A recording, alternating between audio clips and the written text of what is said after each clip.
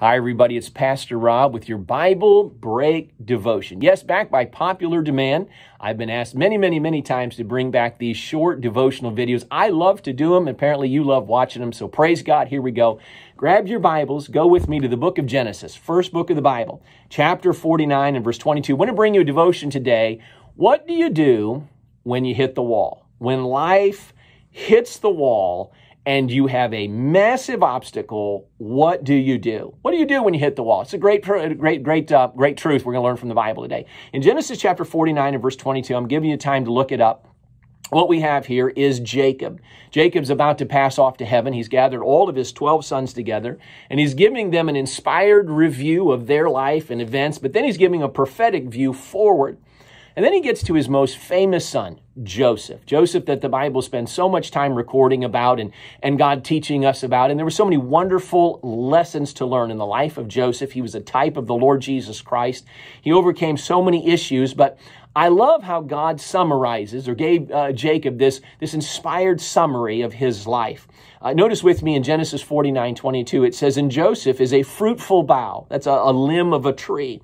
"Even a fruitful bough by a well." That's important. And then this last phrase, "whose branches run over the wall." That's right. Joseph hit the wall. You say, what was that wall? Well, if you know anything about the backstory of Joseph, what happened was this. He grew up in an incredibly dysfunctional home. I mean, if you think your home was chaos, this guy had 3 stepmothers. He had his mom and then 3 other stepmothers. He had 12 other half-brothers in his home and a couple of sisters. They were all fighting and squabbling. There was chaos. There was turmoil. There was conflict and everything. It's a picture of a dysfunctional spiritual home and physical home. And because of all of that, there was not only infighting in the spouses, there was competition with the children, but what happened, there was a spirit of animosity that grew up in that home. And people were just at odds, and they were always vying for one-upmanship. Well, they didn't like Joseph. He was the young brat. But he was favored of God and favored of his father. He was a good young man, a spiritual young man, an observant young man. And God gave him a vision and a dream for his future. And his brothers despised him. And so what they did is they said one day, hey, let's take this dreamer and let's throw him in a pit. Let's watch him die. All right. Let's see what happens to his dreams. Hey, you thought your family was crazy. No one tried to kill you. All right. And then one of the brothers got even a better idea. Hey, why just let the guy die? Let's sell him and make some money. Man, you thought your family was cold, all right?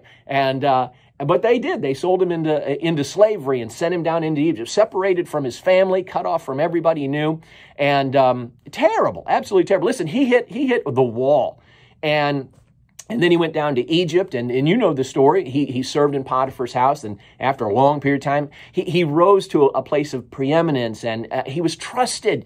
And then his boss's wife accused him of sexual assault. She tried to seduce him. Then when he wouldn't give in, he was a moral man, she accuses him of rape or attempted rape. And of course, that gets him thrown in prison and totally smears his character. Hey, what are you in for? And he was in for sexual assault, raping his boss's wife. Or that's what he was accused of. He didn't do it. He was innocent, but he was falsely accused and framed. And so he hit another wall. But God was with Joseph. And he went through all of that. And listen, God used all of that trouble and turmoil to put Joseph at the right place at the right time to meet the right people, that when Pharaoh needed a dream interpreted, there was a guy, the butler, and he says, hey, I know the guy, and I know right where he is. He's in prison. And he said, this guy can tell you what he went. And he was. And God had a plan and a purpose through all of that chaos. But anyway, as God had given to his father a vision, a summary of all of those walls. He hit the wall in his family. He hit the wall when he went to Egypt. He hit the wall when he went into to the prison. Listen, what do you do when you hit an object you cannot go through? The Bible says, whose branches ran over the wall. Joseph hit the wall. Now, what did he do? Well, first of all, I notice here, even a fruitful bough by a well. You know what Joseph did? Joseph never gave up on God. Listen, my friend, in all your trouble and all your problems and all the craziness of life and all the politics and everything that's going on, listen, my friend, Joseph, he put his roots down in the refreshing well of a relationship with God. You want to know the secret of Joseph's life? You know why he could overcome all of these continual obstacles? Because he was planted by the well. He was by the rivers of living water. Listen, he knew God. God never gave up on him. And he never gave up on God. My friend, that's one of the greatest truths of Joseph's life. But then the Bible says, because he was planted by the well, listen, his roots went down. He never dried up. He never gave up, never got a bitter, angry, revengeful spirit. It says this, whose branches run over the wall. You know what he did? Listen, when that picture, there's a picture of a tree and a wall. It couldn't go through the wall. It couldn't go under the wall. So my friend, you know what he did? He went above the wall. It says whose branches run over the wall. There's a great truth right there. Listen, Joseph demonstrates, what do you do when you hit the wall? You just grow over it. You just grow over it. There's three things that was modeled in Joseph's life. Number one, persistence. Persistence. Listen, he just kept going forward. What do you do when you hit the wall? Persistence, my friend. Just keep going forward. Do right. Do what you can do. Do what you can do right there. Persistence. Number two, resilience. If persistence is to go forward, resilience is to get up.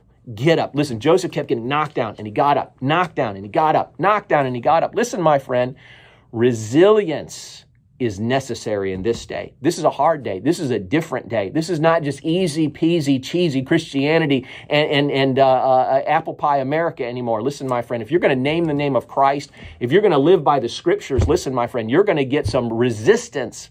And to stand up and step up and speak up, we're going to need resilience. That's to get up. But the third thing that Joseph did, or Joseph had, number one, he had persistence. Number two, he had resilience. But number three, he had faith. You know what? If persistence is to go forward and resilience is to get up, listen, faith is to look up. Joseph never took his eyes off God. Joseph never allowed the hardships to give him a hard heart. And Joseph's secret was this. He couldn't go through the wall. He couldn't go around the wall. He couldn't go under the wall. So you know what he did? He grew above the wall. And he bore fruit. He says a fruitful bough over the wall. He just kept bearing fruit. He just kept going and going forward for God. So my friend, that's what you do when you hit the wall. I'm Pastor Rob. I hope you've enjoyed this Bible Break devotion, and I look forward to seeing you next week.